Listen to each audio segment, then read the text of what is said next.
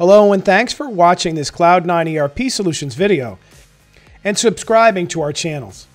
In this video, we're going to talk about how you can use distribution requirement planning, a new feature coming out in Acumatica 2024 R1.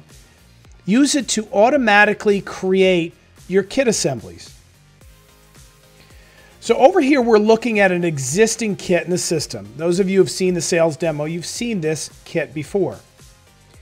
And what you see in Acumatica now is this planning method. And when you click on it, you can use DRP. That's the new distribution requirements planning. Previously, you'd use inventory replenishment. So if we select inventory replenishment the way it is normally, and we go to inventory planning, you may notice also for those of you using 2023 R1 or R2, you may notice this tab has been changed. The name has been changed. And when we go to inventory planning, you can see the old style replenishment parameters. Your replenishment class, seasonality, source, method, min-max, or fixed reorder. All of these preferences are here, and essentially you've seen them before in videos we've covered already. But if we go back and we go to distribution requirements planning, under inventory, you now see that this is a different preference screen. Acumatica has a different engine for handling this. The engine is very similar to the manufacturing requirements planning. But over here, you can see similar things. The source of this will be, for example, kit assembly. And we can set up our safety stock, reorder point, min order, max order quantities. Now, before we move on, it's important to notice the way we set up this kit item.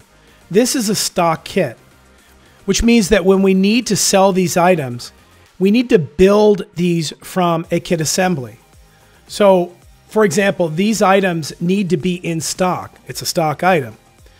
So if we take a look at the kit, we take all of these kit components that we need and we deduct them from stock into this final inventory item. This is a stock item kit.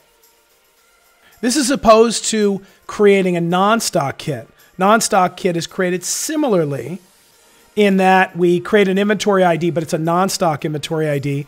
We check off the is a kit, but the difference is that we take the items that are specified in the kit of a non-stock and we deduct them from stock during the picking and packing and shipping process.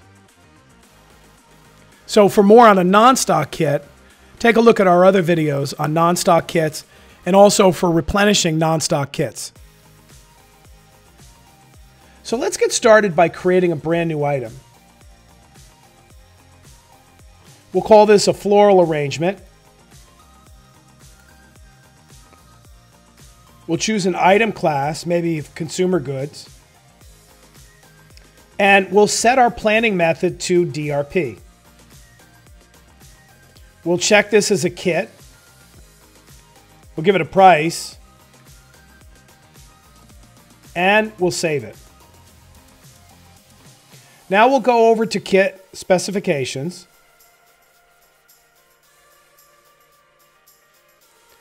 We'll bring up our new kit. We'll give it a revision. And we'll add our items.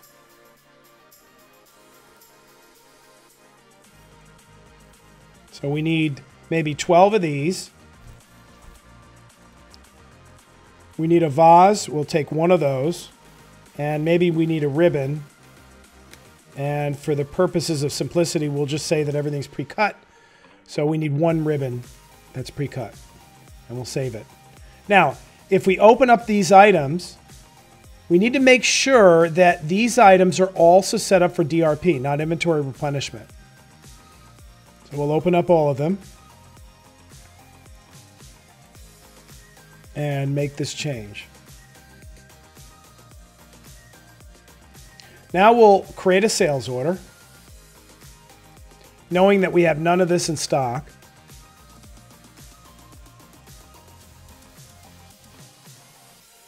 And we'll order 10 of these for our customer. Now, there's a new screen.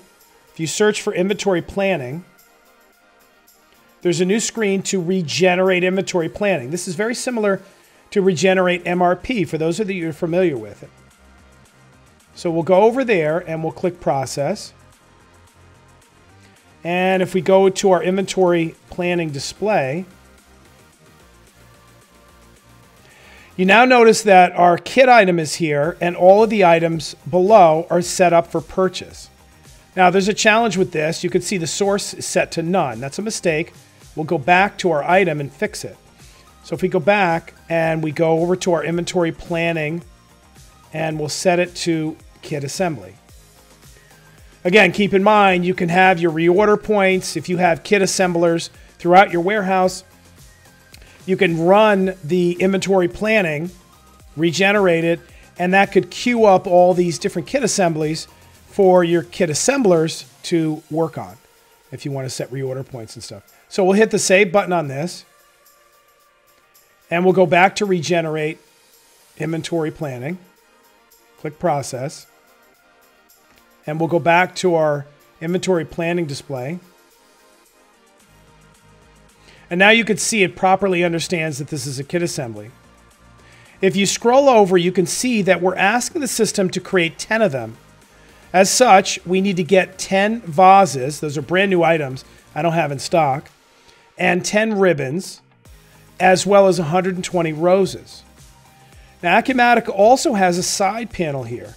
If we click on it, as we're looking at roses, it gives us a breakdown of what we need. So if we make this bigger, we can see that we require 120.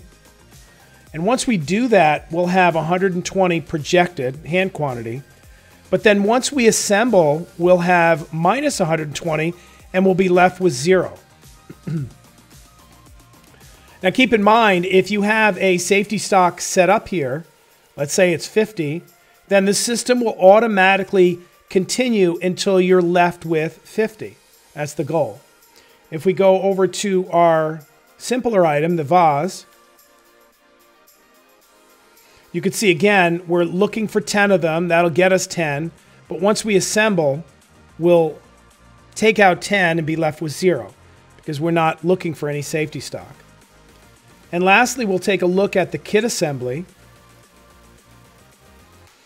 And once again, we're looking for 10 of them, but on our second row, minus 10 will hit the sales order, and that'll be leaving us with nothing. So if we go back and we check off these 3 items, we click purchase, we'll choose our vendor, click create, and we'll go into our purchases. We can see that Acumatica created our purchase order for all these items. We'll remove the hold, approve it. In this case, it needed approval. We'll enter our PO receipt. I won't create a bill at this time, and I'm going to release it. Now that we've received these into stock, if we go back to inventory planning display, you can see we're left with the kit. If we check this off and assemble, click create, and we go over to our kit assembly,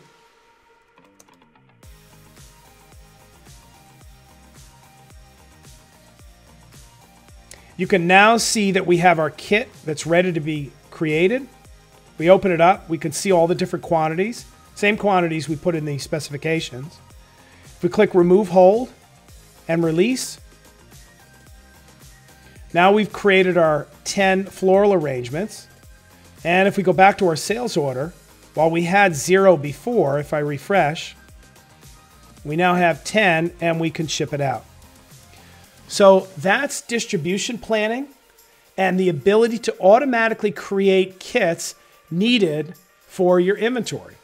So whatever those demands are, you can look at any given item and we'll open up our particular item.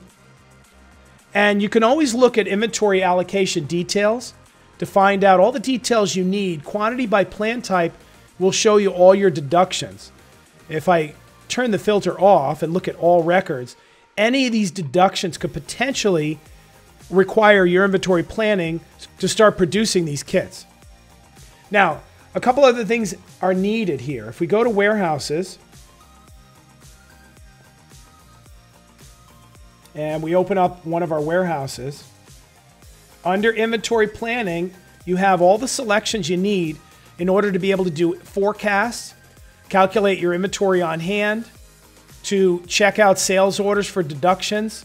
So these are all settings that the system will look at in order to plan the inventory correctly. If we go back to locations, you'll also notice that not all your location IDs have to be included in inventory planning. You can check off the ones that you want to be included. Lastly, if we go to inventory planning settings or preferences, you can see that Acumatica has a number of settings in here. For example, include on-hold kit assemblies. Without this checkbox, every time we regenerate our inventory planning, the system will continue to generate more kits for it. So this is a good one to have selected.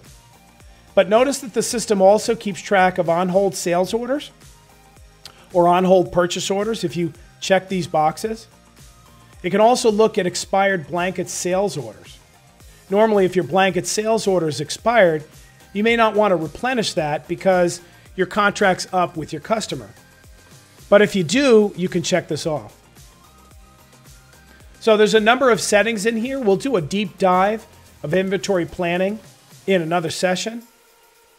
But for now, this is automatically generating kit assemblies based on your inventory needs, sales orders or safety stock, reorder points, and even maxes. Thanks so much for watching this video and subscribing to our YouTube channel. Thanks so much for watching and subscribing to our channels. And if you have any questions about this or anything else Acumatica, feel free to reach out to us. We'd love to hear from you. Thanks again and have a great day.